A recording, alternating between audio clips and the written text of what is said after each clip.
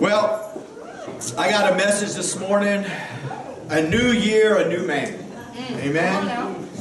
A new year, a new man. Let's pray real quick. Father, I just pray, Lord God, that you would use me as a vessel, a mouthpiece where you would speak forth your word, Lord God, to your people. I pray that the word of God would go forth, Lord, and that it would effect change in our hearts. Lord, your word said that your word would not return unto you void, but that it would accomplish that which you set it forth to do. Lord, sometimes we don't really know what you're trying to do in our hearts and lives. We have our own mindsets and our own agenda many times, Lord, that's actually contrary to your will. Lord, so we pray that you would help us to see your will, Lord God, and not our own.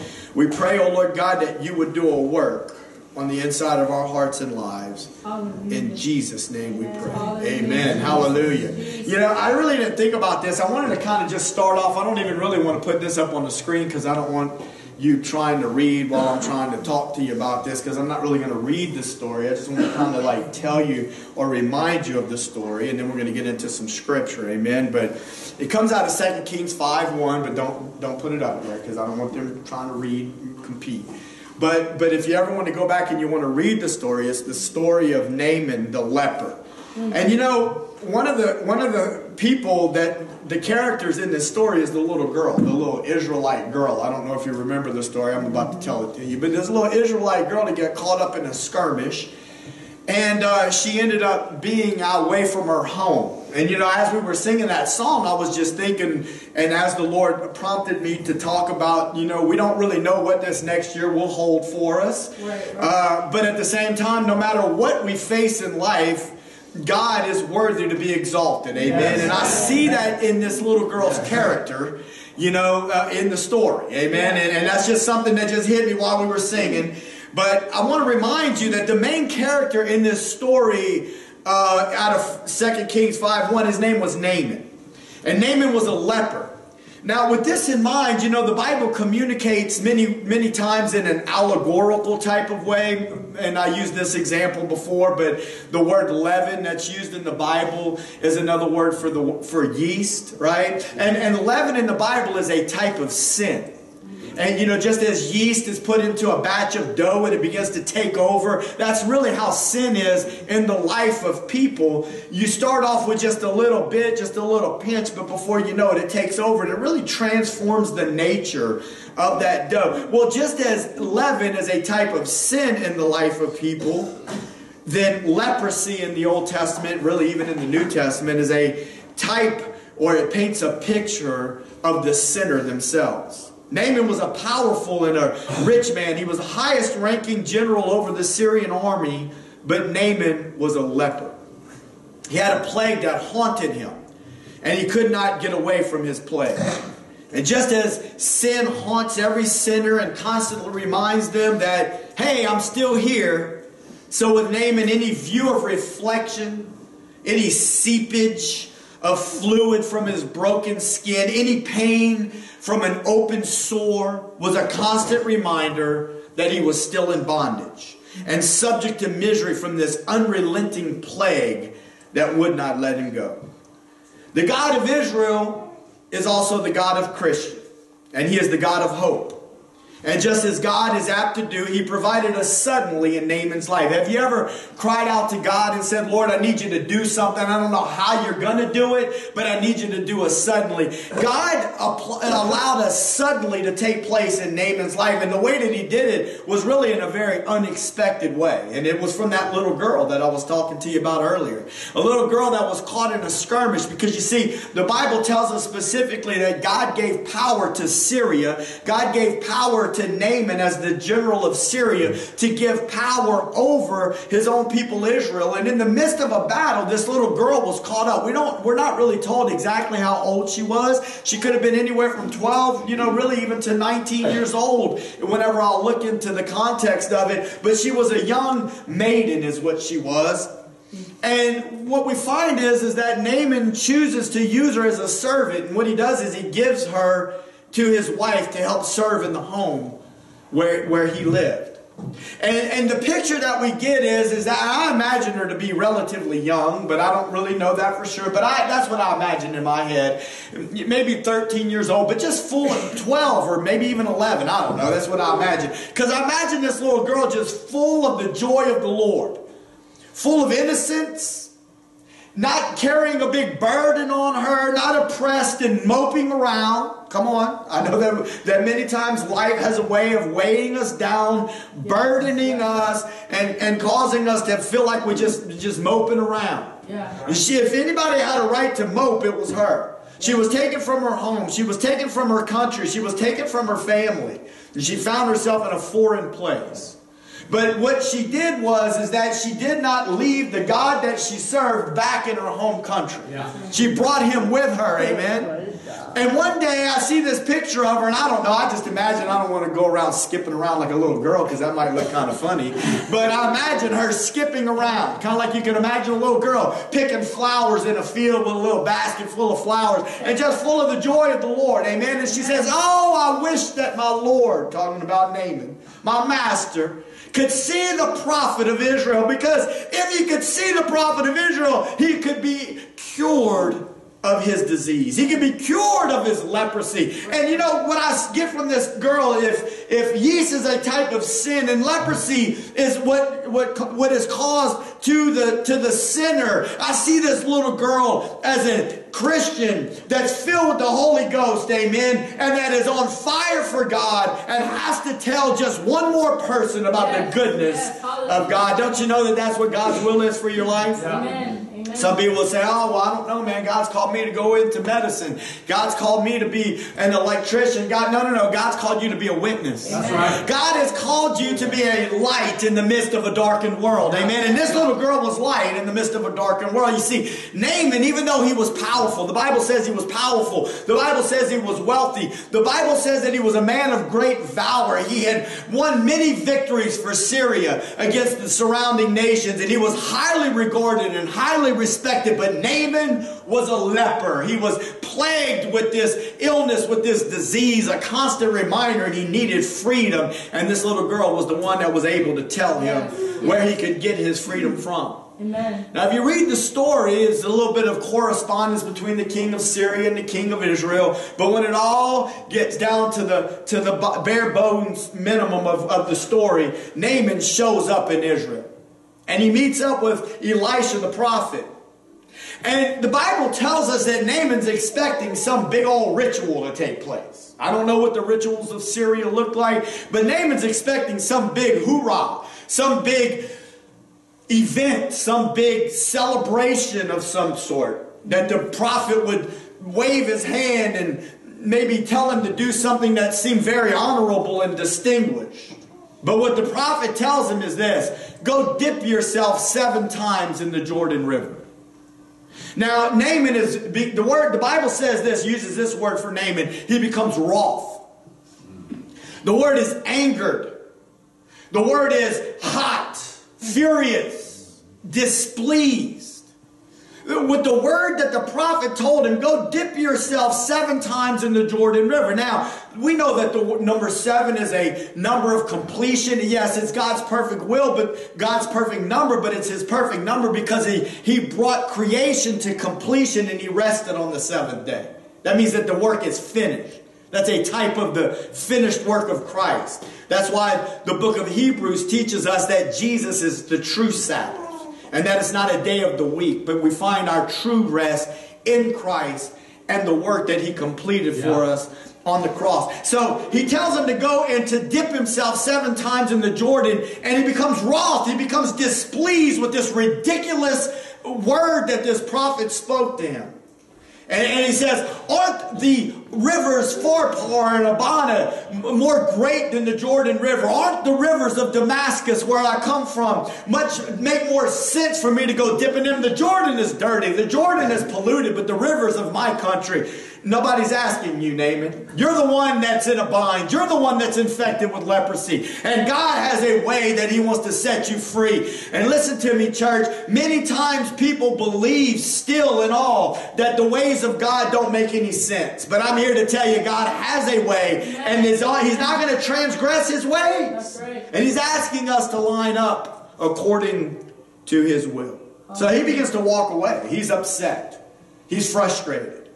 And you know, his servants come to him and they say, Master, had this man asked you to do some great thing? And the word great there in the original language describes something of distinguished. Something that would be distinguished or honorable. In other words, something that men would look upon and say, wow, that is a great thing. You know, he wanted honor of men. He wanted something that seemed honorable. Don't you know that so many times in life we get caught up in what man says looks right? Amen. Come on, somebody, help me out here. I know I'm telling you the truth. We get caught up in what man says looks right, and we have not really gone to the Word of God to try to unfold from God's Word what He says looks right. Because God uses low things. God uses base things. Why would He allow His only begotten Son to be born in a manger amongst animals? Why would He allow His only begotten Son, the King of Kings and the Lord of Lords, who spoke all creation into existence, to ride into town on a donkey instead of a stallion? Just those two pictures ought to tell you that God doesn't see things the way man sees things. So he refused to do it, but whenever those servants came to him and said, Master, if they would have wanted you to do something distinguished, you would have done it. Why not try? What do you have to lose than to try to do it the way of this God of Israel? The little girl said that you'd be healed of your leprosy. So he did. The Bible says that he did. He submitted to what the prophet said, and he went to the Jordan and he dipped 7 times. And the Bible says that on the 7th time when he rose up, he had new skin. He had the skin of a little child. Fresh, soft, smooth. No more sores. No more seeping. No more. Have you ever seen that? Like, I don't know. I think maybe even I had a little habit. I'm not trying to clown no young people if they got young. I don't think they got any young people like that. But you ever seen a kid who start sucking on his shirt? I think I used to do that one. And you know, people walking around and it's all wet right there. It's kind of like, it's kind of like a little nasty looking, but you can't see it because you're the one that was sucking on it. It's on. Just like Naaman, he's walking around. He's got sores.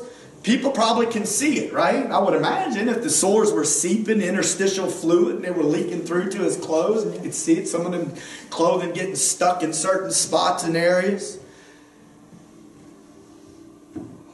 So he goes down there and he dips himself. You know, the Jordan is dirty. He thought that he didn't look cool, The rivers of Israel aren't cool. I like things to look a certain way. I like it when it's something that everybody else seems to be into. I want to do what the crowd's doing. Don't shout me down when I'm telling you something that's true. That's just in people's hearts and minds. They walk up in a church where there's 10 people and they think, oh man, there ain't nothing happening here. Let me go to Joel Osteen's church. And I'm just trying to say that just because Joel Osteen's church got 25,000 people and it doesn't mean, and I'm not even here to pick on Joel. Do what you want with Joel. But I'm just trying to say that just because he got 25,000 people in his church does not mean that he's telling the truth of the gospel. It doesn't mean that it's God's way. That this doesn't look cool to me. I want things to look a certain way. That's the kind of church I want. That's the kind of message that I want. That's the kind of preacher that I want. Give me something great. Give me something distinguished and is honorable to men. Give me something honorable in the eyes of man, or I just won't do it. I'm not going to do it your way, sir. Well, then we have a problem. I said we got a problem, church. Because see, if that is your mindset and you're making determinations based upon your senses, your eyes will deceive you. Your ears will deceive you. I'm here to tell you we have a problem because now you're running after man. You don't really understand what God really looks like because you have not looked to the Word of God. Because see, 1 Corinthians 1:18 and 21 tells us that man's ways are foolishness to God. The Word of God in 1 Corinthians 1:18 through 21 tells us that God has chosen to make the wisdom of this world and the wisdom of man to be foolishness. Now, the science of man doesn't think that he's foolish, but the Word of God says that he's foolish. Look at 1 Corinthians 1:18 through 21. It says, for the preaching of the cross, the message of the cross, the word of the cross, the testimony that speaks of the cross. You know, whenever you talk to people that don't really understand what you're trying to say, because many times Christians believe, oh, dude, really? You're going to preach on the cross? I'm out of here, man. I'm going to turn the mic off, drop mic, I'm gone, because guess what? I learned that in Sunday school when I was 4 years old. No. You didn't. Because, see, if you learned anything about the cross when you were 4, more than likely in the church that you were in, what they taught you about was how the cross affected your salvation. But they didn't teach you how the cross, and the reason why was, let me tell you why that happened. It wasn't always that way in the church. As a matter of fact, the word or the message of the cross was very prominent before the word of faith ministry came along. I know because I've studied some things about the history of the church. When the word of faith ministry came along and swept across the globe through various word of faith preachers, the object of people's faith was changed. It was changed off of the finished work of Christ, which gives access to the Holy Spirit and allows the Holy Spirit to do the work on the inside of the man. And the object of faith was changed to your confession. That you had to say the right thing all the time. Or the object of faith was changed to how much of the Bible you read every day. Or your object, I'm not telling you don't read the Bible every day because you need to learn about your Jesus. Or the object of your faith was pointed towards how much you were going to pray. Or how much you were going to go to church. Or how many ministries you were going to be involved in. No, the word of the cross, the message of the cross, is to them that perish foolishness. Now, there's a whole lot more to the finished work of Calvary. I mean, listen to me, church. God bankrupted heaven and gave us Jesus all for the point. He was born so that he would die. Right. And it's in his death and our faith in that and our association with that we also can die to our first birth in Adam. Adam is the problem, church. Our sinful nature is the problem. It's thwarted our mind. It's infected the way that we think. It's perverted us to make us think more like the world around us. But I'm here to tell you that's not God's will. But unto us which are saved, it is the power of God. Think about that. Just chew on that for a second. What is the power of God? What did you think the power of God was before you walked into church this morning? Because I'm here to tell you what Paul said to the Corinthian church was the word of the cross is the power of God. Why? Because you might be like Naaman and plagued with a leprosy, but the word of the cross can set you free. Because through the word of the cross it says that Jesus, and you don't have to turn there, but in Colossians chapter 2, verse 14 and 15, it says that Jesus, through the cross, destroyed the power of fallen angels and demon spirits that try to plague your life. I'm here to tell you there's freedom in Christ. Amen. He says, for it is written, look at this, I will destroy the wisdom of the wise. See, that's what I was talking about. I don't want to dip into Jordan. I don't want to do it your way, preacher. I want to do it in a distinguished and an honorable way. I want to have these nice little programs in my church. I want to paint this picture, you know, like have little social things that everybody can get involved in and everybody can feel like they're all a part. Listen, I want people to feel involved. I want people to feel a part. I don't want people to feel separated. But if we think that the way that people are doing church today, if there's not the emphasis of the truth of the gospel, then we're missing the whole point. Right. Can't have a bunch of social gatherings and not have the word of the cross in the midst of our ministry. He says, I will destroy the wisdom of the wise and bring to nothing the understanding of the prudent. Verse 20. See, I'm trying to help you to think a little bit more about like God and not like Naaman. Where is the wise? Where is the scribe? Where is the disputer of this world? Has not God made foolish the wisdom of this world? For after that, in the wisdom of God, the world by wisdom knew not God. It pleased God by the foolishness of preaching to save them that believe. Amen? The foolishness of preaching. The foolishness of proclaiming the gospel of Jesus Christ. You know, for me, I just say, you know what? Keep your lights and your fancy music from your fancy music group in your fancy church. You can keep your clean little sermon that wouldn't even offend a tree hugger and give me the gospel. Give it to me raw. Give it to me right off the page and tell me what God has to say. That's what I want to know.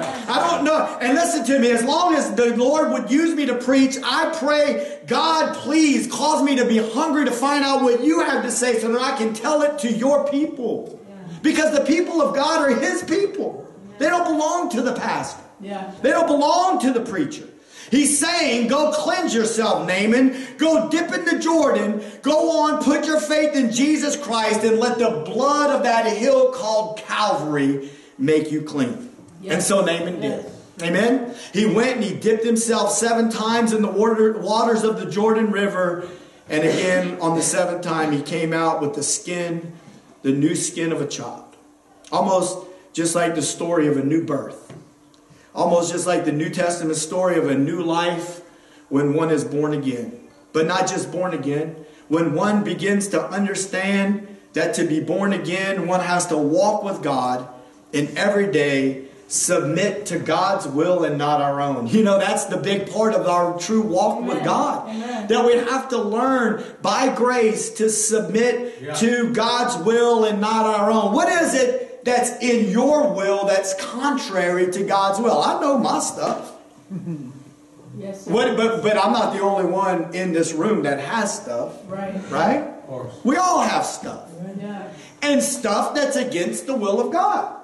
That He's wanting to contend with us about, that He's wanting us to go dip in the river about, in a sense, that we would allow Him to apply the cross to that area of our life. You know, one of the beautiful things that the Lord showed me about the cross, you know, when I say the cross, I'm talking about for sanctification. I'm talking about to where we start looking less like ourselves and more like Jesus. Man, this is a process. There's a death side of the cross, and there's a resurrection side of the cross. Right? Whatever that thing is in your life, I mean, for Naaman, it was leprosy, but what does that leprosy signify in your life and in my life? Whatever it is that plagues us and stands between us and the will of God. Sometimes it can be things like addictions that are obvious in our life. We know whenever we have those that it's not right? I mean, those are easy things. But sometimes it's mindsets. It's much deeper.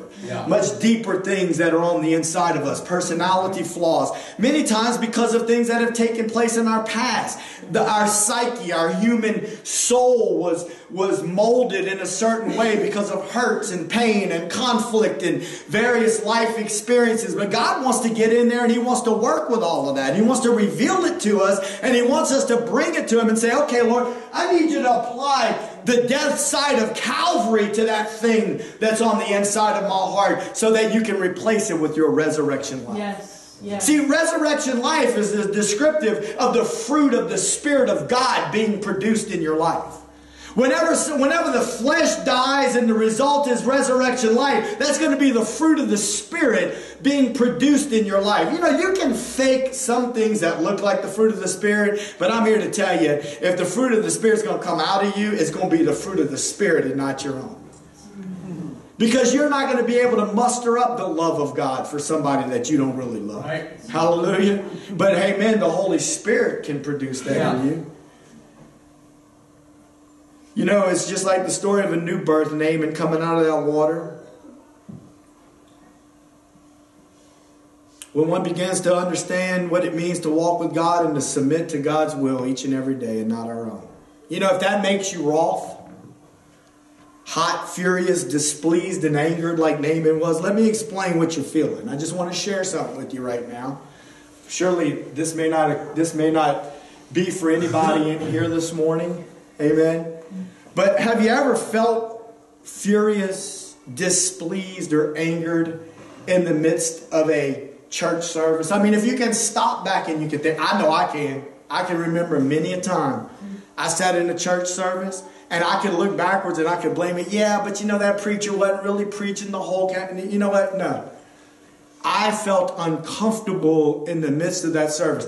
I felt like the song service was going a little bit too long. I felt like whenever the person was leading in prayer that I just wish they would have left out it just went a little bit too long. I felt like the preacher preached a little bit too long, and before you know it, like I started to feel a little bit frustrated on the inside.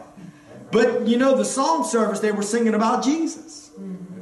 Right. The preacher was trying the best he knew how to talk about Jesus. The people that was leading us in prayer were trying to pray that God would get us closer to Jesus. That's it. So what's the problem? It wasn't them. It was me. I'm here to tell you that whenever you feel that kind of thing going on, just do what you want with it. Don't get mad at me. I'm here to just share with you that you're under an attack from demonic spirits. That's what it is. I'm not telling you you're possessed. That's not what I'm saying. No. I'm saying that the enemy of your soul is trying every way that he can to remove you or to push you away from the truth of the gospel that would set you free. To make it harder to get you closer to Jesus so that like Naaman you could dip in that river and be freed from your leprosy, to be free from your plague, hallelujah, so that you could be delivered from whatever it is that's keeping you closer to Jesus. Yeah. And that's really what I want to talk to you about this morning, a new year and a new man, and I want to go through some scriptures. You here with me? You were born an old man, but you can be born anew. I know that we're all at different levels, and for some of you this is going to be very elementary, but you know what? Let's hold on with me and let's go ahead and go through some of this. Look at Ephesians chapter 4. Verses 17 through 32, and I'm going to just kind of try to like read some of this instead of just preach it all. And let's just kind of look and see what the text says. It says, because we're talking about the old versus the new. Amen? This I say therefore and testify in the Lord, that you henceforth, from this point moving forward, is what that word means. Walk not as other Gentiles walk. Now, he's not talking about like the way you strut down the street. He's talking about the way you live your life. Amen. The way you order your life on a daily basis. Yeah. He's saying you ought to not live like the Gentiles live. Gentiles are people that don't know God. In the vanity of their mind. What does that mean? They're empty in their mind regarding the things of God. They have their understanding darkened because they're alienated from the life of God through the ignorance that is in them because of the blindness of their heart. That word in the Greek, blindness, it really means a callousness. Calluses have been built or covered their heart because they've gotten hard towards the things of God. Listen to me, if you're honest with yourself, if you're honest with me, if I'm honest with you, every last one of us in this room have become at some point in time in our walk with God hard towards the things of God. We let our heart get callous towards the things of God. He says, who being past feeling have given themselves over to lasciviousness, to work all uncleanness and greediness. Listen, whenever the people of God start to act this way, when their hearts become hard towards the Word of God, towards the things of God, we're out of the will of God. And God's saying you ought not from this day moving forward walk like other Gentiles walk. You shouldn't know you're not, because you're not that anymore. You're not Naaman, you're a new creature in Christ Jesus. He says, but you have, look at verse 20, you have not so learned Christ, if so be that you have heard him. Have you heard him? Have you heard of him? Yes. Have you heard of Jesus? Amen? Yes. And have been taught by him. Have you become a disciple of the Lord Jesus Christ? You know, the word disciple means to be a learner. Have you learned of Jesus and his ways? He says that if you have heard him and you have learned of him as the truth is in him, that you put off concerning the former lifestyle, the old man. See, you used to be a Gentile. In other words, you used to have a life outside of the life of God. But then you got born again. And when you got born again, the Holy Spirit came to live on the inside of your heart. If you really did learn about the true Jesus and you really did get saved, then the Spirit of God came to live on the inside of you. And then once that happens, you and I are supposed to learn how to put off that old man. It's almost like he'd be a garment. I didn't think to do this, but it'd almost be like the old man was on you and you was getting rid of him. Right. You got to take him off and you got to put him to the side. See, that's one of the things that is very important that all of us understand in this room this morning. We have the responsibility to cooperate with the Holy Spirit. That's it. Don't come around here talking about, oh, I couldn't help it. That's just me. That's just the way I act. No. You can help it with the help of the Holy Ghost. Amen. You don't have to act the fool. You don't have to be ugly. You don't have to be bitter. You don't have to be addicted. You don't have to be nothing. The Holy Spirit will help you to act right. The Holy Spirit will help you to take that old man and his old ways off so that you can act like a new man in Christ. Hallelujah. So that you can start producing the fruit of the Holy Spirit. Good. It doesn't matter what anybody else does around you. That's right. Right? That's right. They might be aggravating you. They might be poking you. They might be doing all kind of stuff to you. But you can allow the fruit of the Spirit to be produced in your life. That old man was corrupt according to the deceitful lust. He wanted what he wanted. Right. And he wants it right now. Right. And instead of that, you can be renewed in the spirit of your mind. Do you know that it takes time to be renewed in the spirit of your mind? It's not like the way they used to teach it in this scripture, or I'm not even picking on the old preacher, but the way that one of the old preachers used to quote it was, through the washing of the water of the Word. Be renewed in the spirit of your mind through the washing of the water of the Word. Well, that's two different scriptures. It's in the same book. And yes, there's a truth in that the Word of God will renew your mind.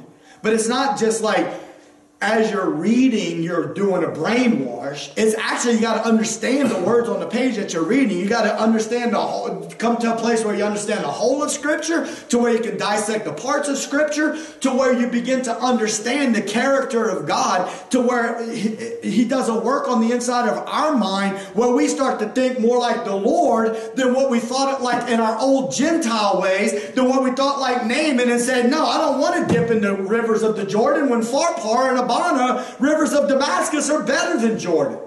No, that's the way, that's the old mindset. That's the worldly mindset that says that things have to look a certain way and sound a certain way, and I don't like the way the Word of God says. No, that's the old man. Yeah. We need to be renewed in the spirit of our mind, and it takes time.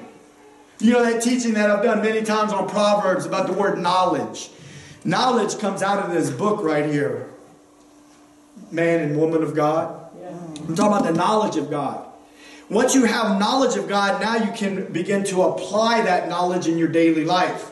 Once you start applying the knowledge of God, that's the wisdom of God at work in your life. Once you apply the wisdom of God for quite some time, you become rather proficient at the wisdom of God, and now you can begin to operate in the understanding of God. To where you can actually begin to see things more the way God sees things instead of the way the world sees things. But you and I were raised, theoretically, for a while by the world. Now the new man in Christ has to allow God to raise us up through His Word. He renews our mind, He changes our mindset, and He teaches us to think more like Him. And He says, be renewed in the spirit of your mind, and that you put on the new man. Just the same way you took the old man off, you have to start putting on the new man. That means you and I, again, have to cooperate with the Holy Spirit. Exactly. Amen? Amen. Which after God is created in righteousness and true holiness. Now, I don't usually get a whole lot into the practical aspects of the Scripture, and we should never neglect it. A lot of times I think that I talk about more spiritual stuff and just believe that the Holy Spirit is going to reveal to you the specific details of your own life. But if it's in here, sometimes it's good to read it. Amen? And it says, right, so he goes on to say, listen, you're not the old, you're the new. Therefore, wherefore, put away some things. Put away lying.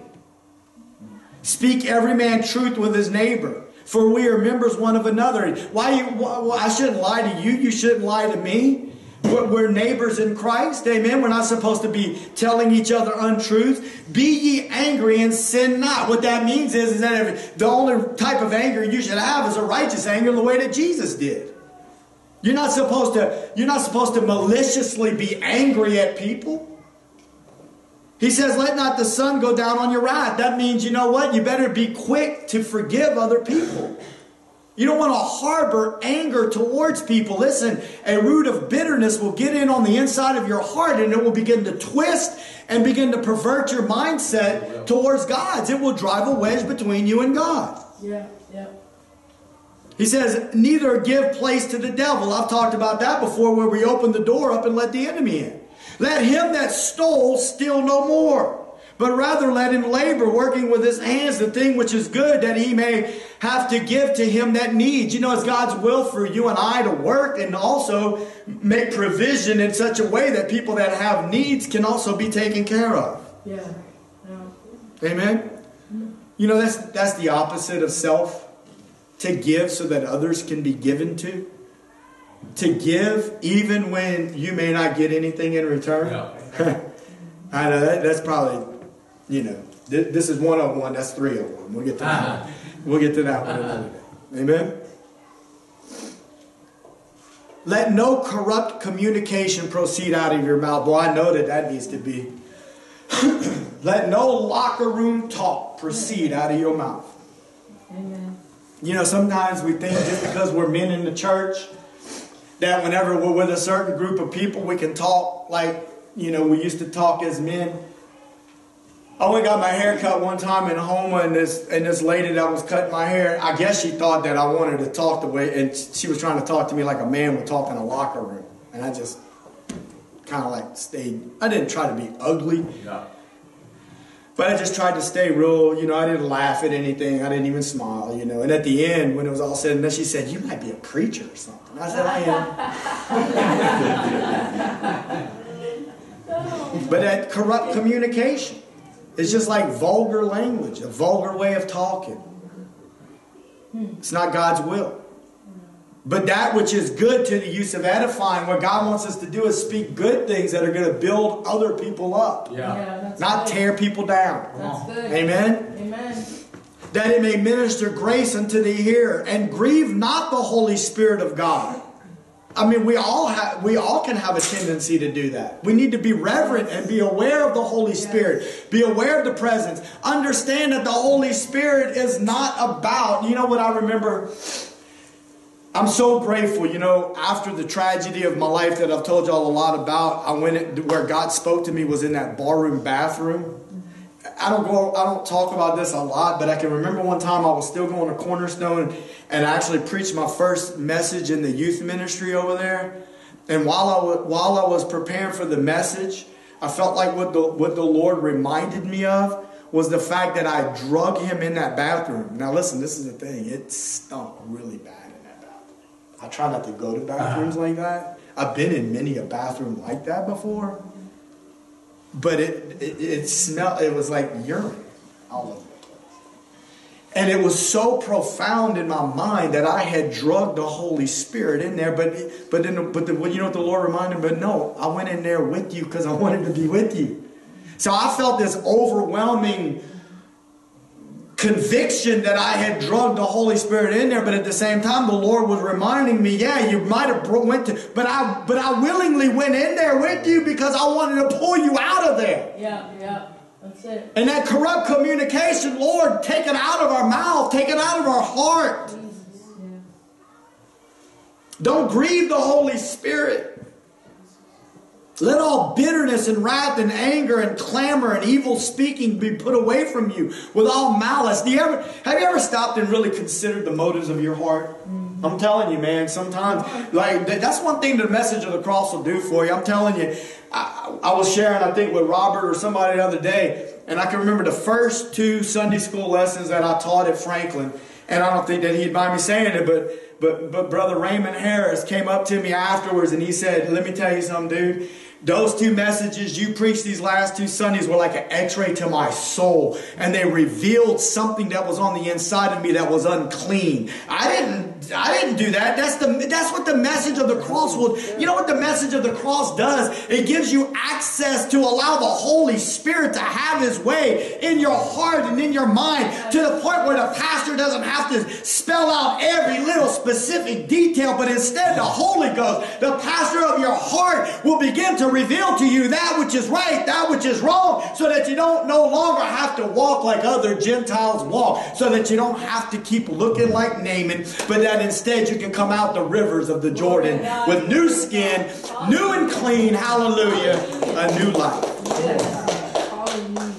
And be kind to one another, tender-hearted, forgiving one another, even as God, for Christ's sake, has forgiven you. Boy, there's a whole lot there to be said. Have we forgotten that He forgave us? Have we forgotten what God has done? Lord, give me a tender heart that I would be able to forgive others, amen, and not just hold on to stuff and not have malice in my heart and be frustrated and bitter towards people. I don't want to be that way because it doesn't do me any good. Then I'm all weighted down. Yeah. The old man is who you used to be. Amen. Did you know that? You can't escape it. I used to tell people that all the time when I used to go do prison ministry. I'd say, look, man, we might not have everything in common today, but we've all had something in common. And I said, what I'm talking about is we might not all be born again in this little hatch hole right here, but we all been born of Adam. We've all been born sinners, and we've all lived a corrupted life to some extent. And this is what it says in Ephesians chapter 2, verses 2 through 3. It says, in time past, you walked according to the course of this world. Didn't you walk that way before? Come on, church, help me out. According to the prince of the power of the air. In other words, you and I, just like the world, we're heading in a wrong direction under the influence of the enemy. It's a spirit that now works in the children of disobedience, among whom we all had, you could say, lifestyle in times past, in the lusts of our flesh, fulfilling the desires of the flesh and of the mind, and were by nature the children of wrath, even as others. But Paul said, don't live like those Gentiles. That's the first thing I wanted to remind you of, is the fact that you and I, that you were born an old man, but you can be born anew. Amen. The second thing I wanted to say was the way that God gives this new life. 2 Corinthians 5:17, a familiar scripture. He says, therefore, if any be in Christ, if any man be in Christ, he is a new creature. Old things have passed away, all things have become new. Listen, that's the message of Calvary. You're in Christ. I know I could draw the stick man, but you've all seen it so many times I don't have to draw it. You're in Him. And because you're in Him, the old that you were, all things have passed away, have been touched by the death side of Calvary. God put to death that old man that was born in Adam, and all things have been made new. You've experienced the resurrection on the resurrection side of Calvary. What are you talking about? When you got saved, whether you realize it or not, the Holy Spirit came to live in you. The same Spirit that raised Him from the dead now will quicken or bring life to your mortal body. Whatever it is that plagued you, whatever it is that ails you, whatever it is that the Holy Spirit reveals to you isn't right, the Holy Spirit will make you a new creature in that area. Yes. How does He do that? How does He give new life? Galatians 2:20 verse through 21. He says, I am crucified with Christ, nevertheless I live, yet not I, but Christ lives in me. The life which I now live in the flesh, I live by faith of the Son of God who loved me and gave Himself for me. I do not frustrate the grace of God, for if righteousness comes by the law, then Christ is dead in vain. How does He do it? He kills the old and He gives life to the new. How does He kill the old and give life to the new? Romans chapter 6 verses 1 through 6. If we were going to read it in the Greek, it would say, what shall we say then? Shall we continue in the sin Because it's talking about the sinful nature. Shall we continue to allow the sinful nature that we were born with when we were born in Adam to rule and reign in our lives? Shall we continue to allow that so that grace may abound? God forbid. How shall we, talking about you and I, believers, that are dead to the sinful nature, continue to live our lives that way? Or did you not know? That was me for a long time. I didn't know. Nobody had told me. Or did you not know that as many of us as were baptized into Jesus Christ? Now listen, most Pentecostal preachers, even some Baptist preachers, would preach this as water baptism. Water baptism is an outward sign. There's no water in this Greek text right here. Water baptism is merely an outward sign of something that takes place spiritually on the inside of you. When you got saved and accepted Jesus Christ as your Lord and Savior, in the mind of God, you came into union with Jesus. You died with Him on the cross. You were buried with Him in the tomb. And just as He was resurrected to newness of life, you've been given new life by the power of the Holy Spirit. Amen. He says, know you not that as many of us as were baptized into Jesus Christ were baptized into His death. Therefore we are buried with Him by baptism into death, that like as Christ was raised up from the dead by the glory of the Father, even so we also should walk in newness of life. Don't walk like other Gentiles. Don't look like Naaman when you don't have to. Amen. You've been cleansed by the blood of the Lamb. For if we have been planted together in the likeness of His death, we shall be also in the likeness of His resurrection. Hallelujah. Knowing this, that our old man is crucified with Him, that the body of sin might be destroyed, that henceforth, or from this moment moving forward, we should not have to serve the sinful nature. We can cooperate with the Holy Ghost, church. We don't have to live in bondage to sin. We just got to do it God's way. Amen. We just got to be willing to do it God's way and not demand that it be done our way. Many times we want it done our way, and we refuse to do it God's way. Because and you know, a lot of times, let me tell you, I'm not going to get into this right now, but I will say this. A lot of times it's because of the fact of false doctrine. We have allowed false doctrine to be part of what we've listened to. And whether, you know, I had this, it was actually an old professor. And I know I've shared this before, but when I went to Southwestern Assembly of God University and worked on my master's degree, one of the first courses that I took, it was on VHS. It was before they had everything on computer. And I can still remember watching that guy. And everybody else didn't like him because they were scared, because they said he graded hard. But I will tell you this, he was boring. He was Pentecostal, but he was just cut and dry, monotone, but you know what? He said some really good stuff. And one of the things that he said that I'll never forget on that VHS tape was this. It doesn't matter whether someone preaches error on purpose or on accident. The result is the same. It results in bondage instead of freedom. It doesn't matter, preacher, whether or not you did it on accident. If we're not telling the true counsel of God, telling people how to access the grace or working of the Holy Spirit in their life, where He's allowing the death side of Calvary to take place to those intricacies that's on the inside of them, so that in turn the life of the Holy Spirit can produce resurrection life on the inside of them, then they're not receiving it, and we're not growing. That's why last Wednesday, whenever we were talking about out of the book of Hebrews, and we talked about the fact that the writer to the Hebrews said, you've been in the faith so long, you ought to be teaching somebody else, but instead you're still like a babe, and you still got to drink milk. And because people can be in the faith for so long, and I told y'all that Pastor Brad Bullock said this one time when he was preaching that. He said you got to park the whiskers to stick the bottle in their mouth. Spiritually speaking, people can be in the faith for all this length of time, and Lord knows I've been guilty of it. I was a Christian for 12 years before I even knew that, you know, whatever, I pick on myself all the time, that Miriam and Aaron were Moses' brother and sister. And if you don't know that, I'm not picking on you. I'm just trying to say I didn't even know that after 12 years of being a Christian. But really what we're talking about here is spiritual maturity and understanding the deeper things of God, the meat of the Word. Yeah. Amen. That teaches us really about what righteousness is. That's what the context that we talked about in Hebrews was. So we should not continue to serve sin. Naya, you want to come up here, Naya and Manny? We're going to close with these last couple of verses, and then we're going to worship the Lord together. But I just want to ask you this question in closing. What is your part in this new man? Amen. What is your part in it? And I want you to know that your part is faith. Ephesians chapter 2, verses 8 through 9, it says, "For by grace are you saved through faith, and not of yourselves. It is the gift of God, not of works, lest any man should boast." Don't you know that if it was... But hey, don't we do this though? We look at works many times as though we're just the works of the law.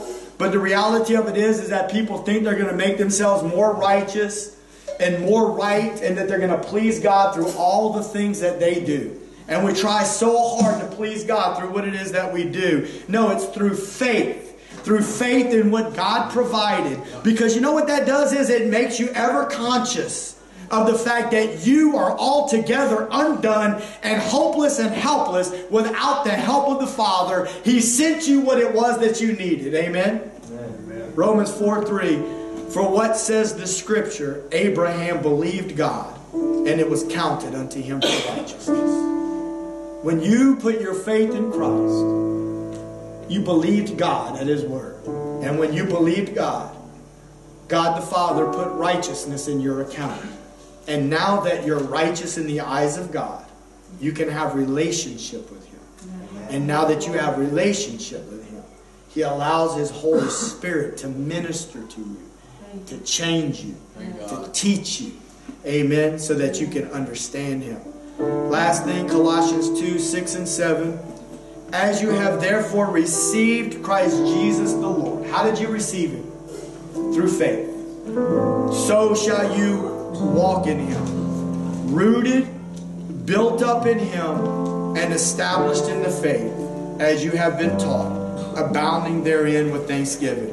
That's really what I have this morning. A new man, a new life, beginning a new year. No matter what we face this year, God is worthy to be exalted. Yeah. We're going to worship the Lord together this morning. We're going to ask God to do a work in our hearts. If you need prayer, I want you to know that the altars are always open. Amen.